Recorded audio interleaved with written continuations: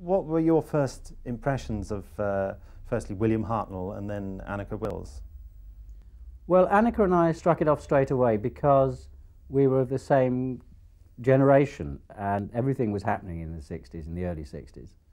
The music and the fashion and everything. We kind of came up against a brick wall with William Hartnell, who didn't particularly like youngsters. It was very old-fashioned, and the 1960s must have knocked him sideways. So we had to behave ourselves. We couldn't bring in the sort of Kings Road trendy psychedelic thing into the rehearsal room when you're working with William Hartnell. He would have actively disapproved. Oh yes, yes. I mean, you were coming to a very serious job of work. There was no joking about it. You know, you learnt your lines, which we did. But I mean, you know, Bill had trouble.